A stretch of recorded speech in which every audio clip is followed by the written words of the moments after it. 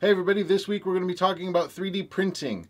Last week in Japan there was a crazy dude who printed a gun on his 3D printer and put a video up on YouTube of him shooting it using blanks, but still it's against the law and you can't do that. Well, I have a 3D printer and I saw all this stuff about the bionic hands that have been printed for children and stuff like that so that they can develop normally.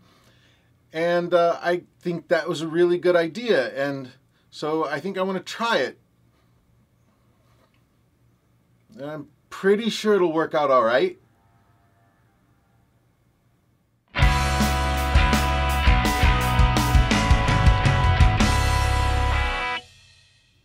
All right, so I've spent the last week or so printing out my 3D hand, my new 3D hand. Now we just gotta do a little surgery.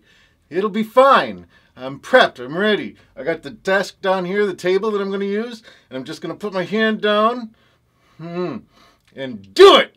Okay, ready? Here we go.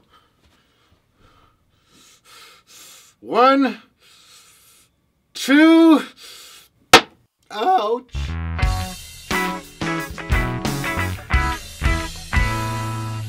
That didn't go quite like I planned, but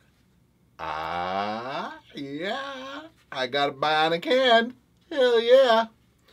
And since the dude just made a 3D printed gun, I built one in. So I got this. The black ones are gun barrels, and the yellow ones are a weapon called L.I.P.C. And that means laser induced plasma channel. And so what it does is it shoots a laser out, and then it shoots out electricity that uses the plasma that the laser is heated up from the air to conduct the electricity down the line and zap whoever or whatever. I'm maybe stray cats down the line. So, want to try? I kind of want to try. All right, here we go. Let's try the gun first. Ready?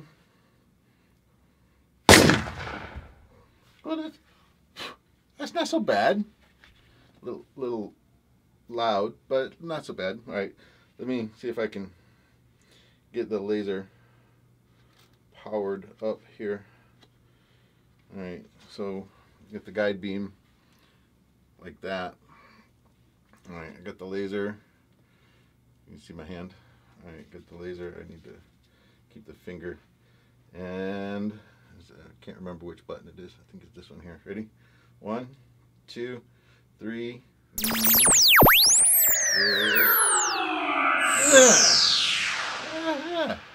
That's not so bad. So you too can print your own bionic hand. Let me turn the guidance off here. You too can print your own electronic hand, bionic hand, if you have your own 3D printer. So, but because the guy printed an illegal gun, there might be problems getting 3D printers to come into Japan now, but we'll see what the law has to say. So, until next time, I will see you later.